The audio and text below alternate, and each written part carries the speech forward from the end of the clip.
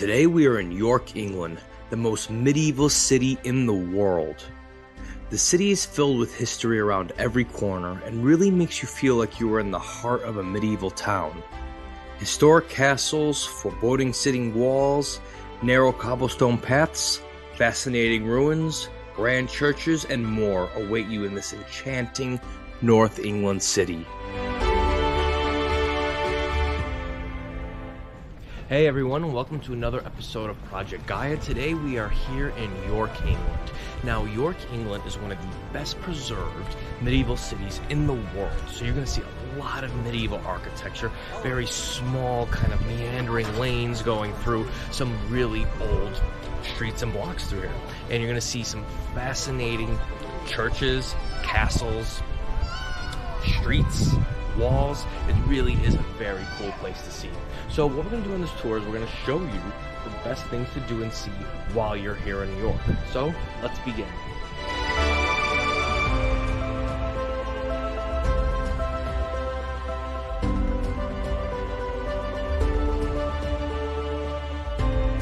York is surrounded by walls, and there are several city gates like this one that permitted people inside and out of the city. It was a form of protection in ancient and medieval times, and today you still ceremoniously walk through these gates when entering the old city center.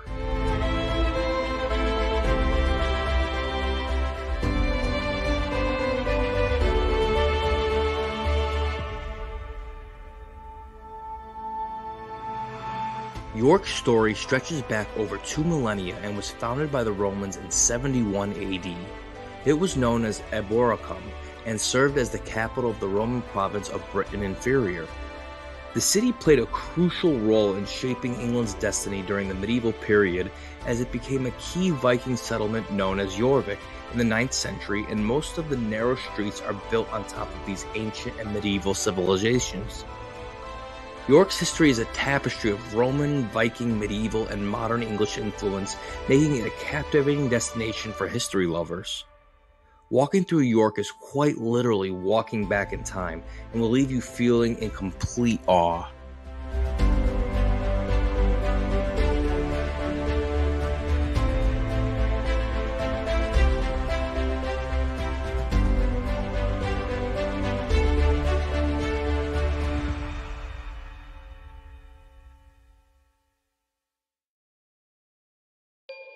So one thing you for sure have to check out when you're here in York is York Castle. So that's obviously behind me. York Castle is almost 1,000 years old. So this tower was constructed in 1069. And you go inside and you see a fabulously preserved early medieval castle, right? So it's very interesting. It has those big, thick stone walls. It has a bunch of cool little rooms in it, and you could head to the top and get amazing views of York. So let's head in. Clifford's Tower was originally built by William the Conqueror as part of York Castle in the 11th century. As you walk through the castle, notice the thick, impenetrable stone walls and centuries-old spiral staircases.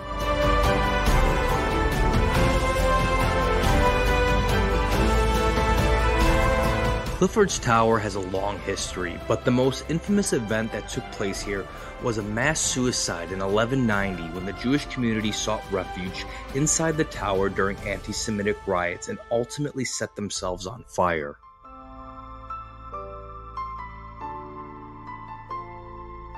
Okay, are you ready to see the coolest bathroom ever? Let's head into this.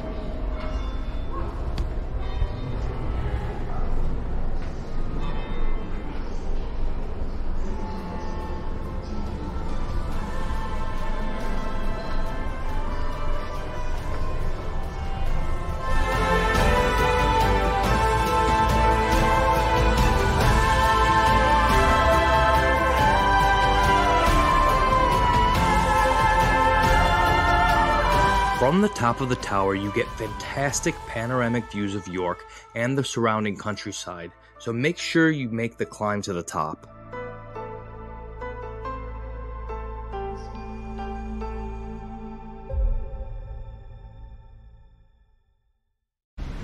So the city of York has an over 2,000-year-old history. So you're going to see that as you go around, right? So most of it is medieval, right? What you can visually see. But if you look at the walls around the city, you're going to be able to see that. For example, right here, right? So this here is part of the Roman walls. You can see the difference in the bricks. And then above here is the medieval walls. So when you're going around the city, take a look at that because it really helps you see the difference in times.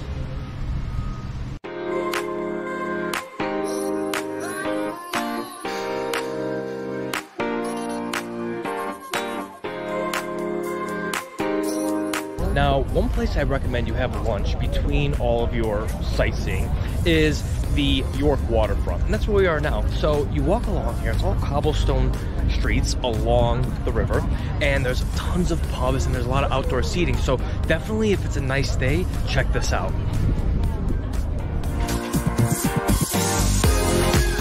The York waterfront along the River Ouse is a picturesque and vibrant area that adds to the city's charm. This waterfront has played a pivotal role in the city's history, serving as a vital trade route during the medieval period. Today it is more used as a drinking, eating, and recreation spot. Make sure you take a leisurely stroll along the promenade and take a boat tour if you have the time. The York waterfront is a place where history meets contemporary life, making it a must-see for visitors.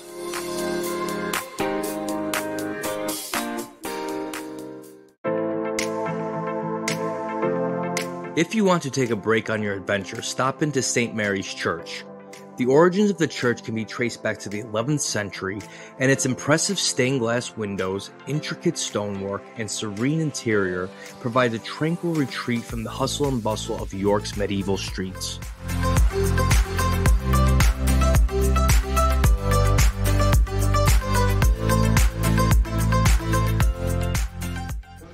We are now at arguably the most interesting site in York. We are at the Shambles. Now the Shambles is the arguably best preserved medieval street in the world. So what it is basically is a commercial corridor that goes right through the center of York, and it's just filled with all these really cool medieval stores, right? So if you're into Harry Potter's Diagon Alley was modeled after this, so it looks just like Diagon Alley. It's really cool to see. The Shambles is a truly enchanting medieval street that will quite literally transport you back in time. Its name is derived from the Old English word shamel, referring to the benches or stalls where butchers would display their meats. Make sure you stop into the shop that must not be named to harness your inner child and quite literally provide you with the Diagon Alley experience you've always wanted. Inside you will find tons of interesting and unique Harry Potter merchandise as well as house-specific options. I got this Slytherin alumni hat.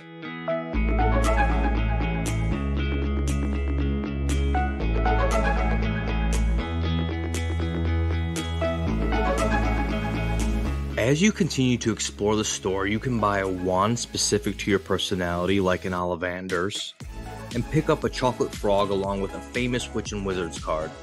This place is a Harry Potter fan's heaven on earth.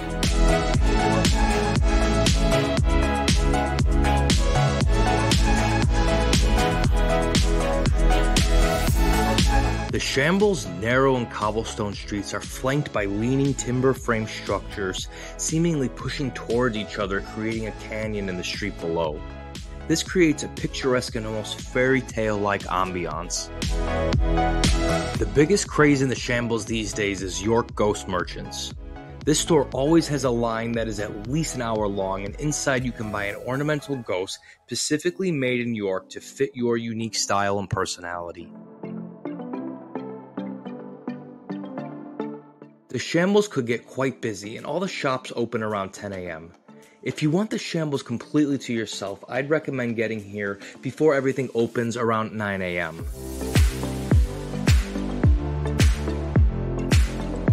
Right off of Little Shambles, there is a courtyard that serves as a sort of city market.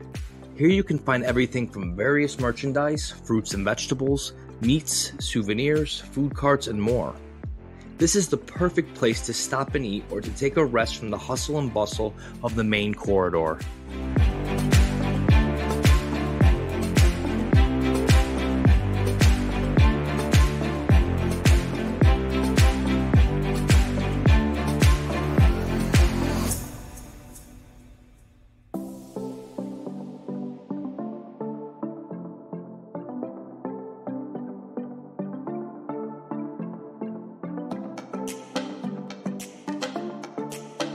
If you want to try some of the best scones in the world, I recommend you check out Parlor Maid, located right on the Shambles. Have your morning coffee and scone from the 600-year-old attic as you peer down at the medieval shopping street below. Next, check out the Society of Chemists. This sorcery-themed soap and fragrance store really is unique. It has a dark and edgy vibe playing deep underground house music and has some interestingly named soaps, perfumes, candles, and colognes like Dragon's Breath.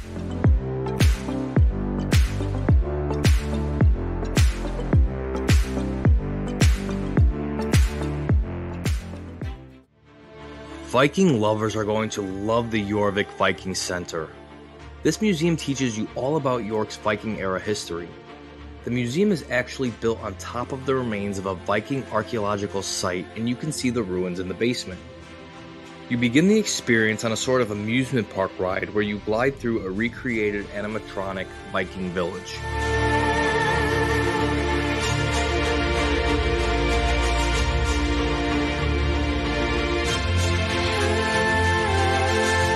The next part of the museum exhibits artifacts and remains found nearby from Jorvic, or York's Viking era past.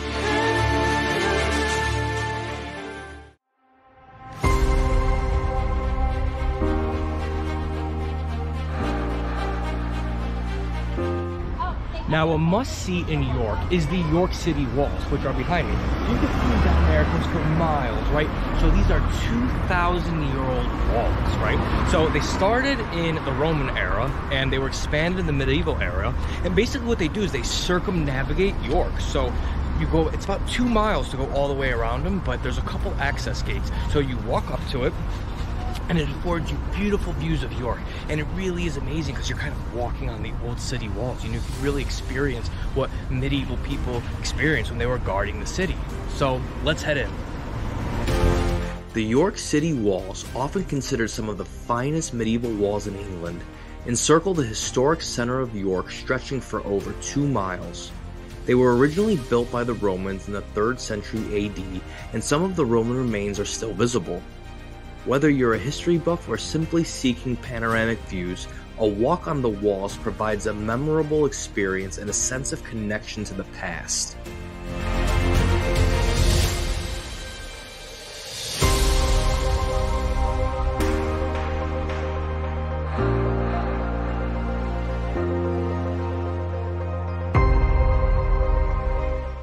One thing to note about the York City walls, it is not ADA accessible, right? So wheelchairs are a no-go up here. Strollers are a no-go as well. Now, I have something called the yo-yo stroller, which is actually very popular in European countries, and it folds up and it works great along cobblestone streets. So what I did is I just folded mine up, and my daughter just walked along with me. So if you want to see the walls, you can't bring a stroller unless you have this one. I highly recommend the stroller. I have the link below the description, so check that out if you're interested.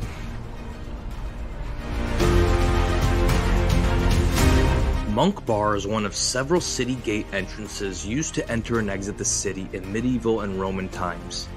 Each one of these gates have a fascinating history and can be used to access the York City walls.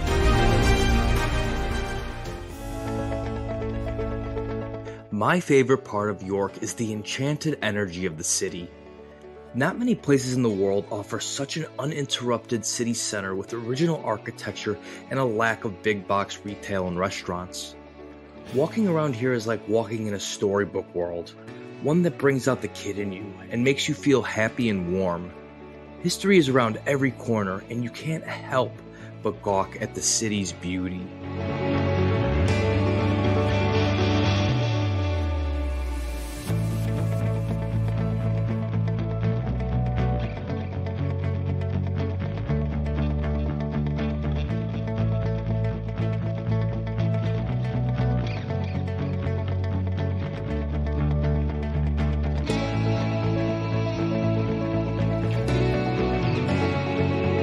Stonegate is another area that you should check out.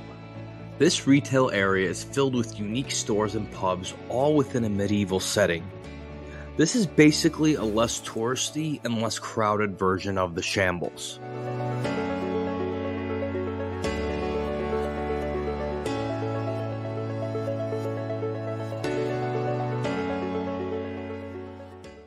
So after seeing all of these historic buildings, you're probably interested in seeing what the inside of a medieval building looks like. Well, that's where you come here for. This is called Barley Hall, and it's behind me. So this is a home from the 1300s that was recently found and restored, and you go in and you learn all about life in the Middle Ages and what it was like to live in York during medieval times. This beautifully restored townhouse offers visitors a captivating glimpse into the life and times of 15th century England. Originally built for a wealthy merchant, the hall showcases exquisite timber-framed architecture, authentic period furniture, and recreated interiors. The museum is also good for kids, as there are a variety of things they can play with to learn more about the history in a fun way.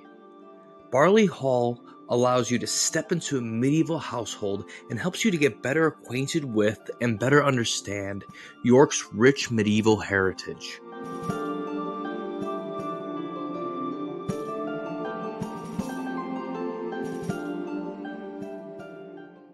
Now, a must-see when you're here in York is York Minster, which is behind me. Now, this is the main cathedral in York, and this is something that you must see in life. It really is something that you should have on your bucket list, because this is one of the greatest world cathedrals, right? So inside, it is fantastically beautiful. It has one of the best collections of stained glass windows on earth, and it really is a breathtaking experience. So you definitely have to check this out. So let's head in. York Minster is one of the world's great cathedrals and serves as an amazing masterpiece of Gothic architecture. The magnificent cathedral has a history dating back over 1,000 years. Construction began in the 13th century and continued for several centuries, resulting in a masterpiece of unparalleled grandeur.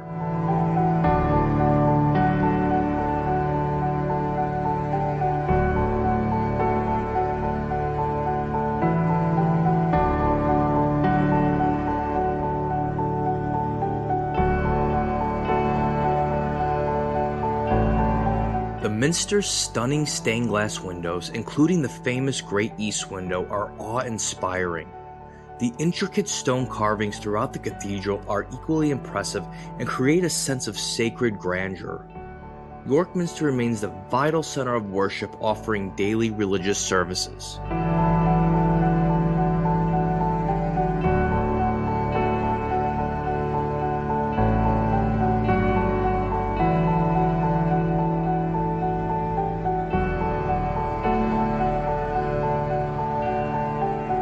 Make sure you travel beneath the Minster into the crypt, where you will find the tomb of St. William, the patron saint of York.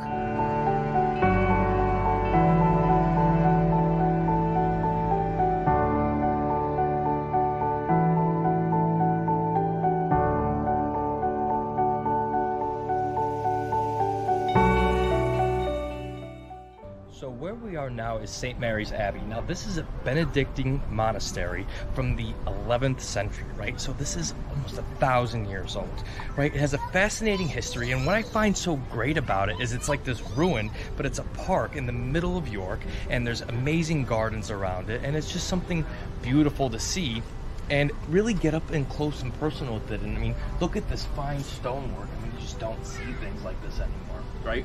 And you know, there's kids playing on it, and there's a garden around it. It's definitely something to see when you're here in York. St. Mary's Abbey was founded in the 11th century and was one of the most powerful and influential abbeys in northern England. After the English Reformation, the abbey was dismantled and has been a romantic ruin for centuries. Its striking ruins now stand as a reminder of the abbey's historical and religious importance to the city of York.